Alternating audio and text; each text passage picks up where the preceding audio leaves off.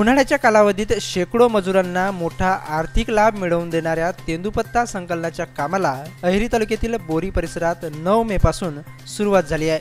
त्यामुळे मजुरांमध्ये लगबग निर्माण झाली आहे। तेंदूपत्ता हंगाम हा फारच थोड्या दिवसाचा कालावधी आहे, मात्र तरीही या कमी कालावधीत हंगामाला मजुरांकडून चांगला प्रतिसाद मिळतो।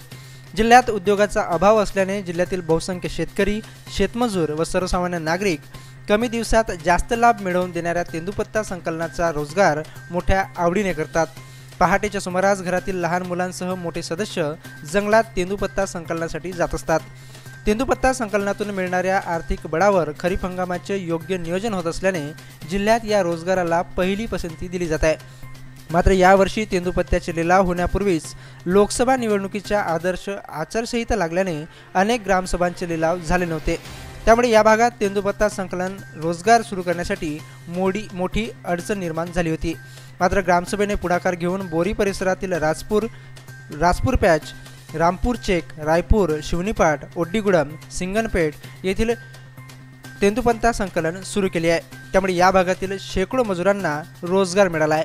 अनिल गुरनुले, जय विदर्भ न्यूज, बोरी।